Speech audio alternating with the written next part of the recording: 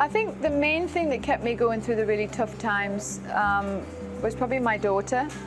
My daughter was a miracle child because I was told that I could never have children after having 2 ectopic pregnancies and 4 miscarriages many years earlier. And then she came about, and that was an amazing miracle. I rarely talk about my daughter. I'm very proud of the fact that I have kept her image completely protected.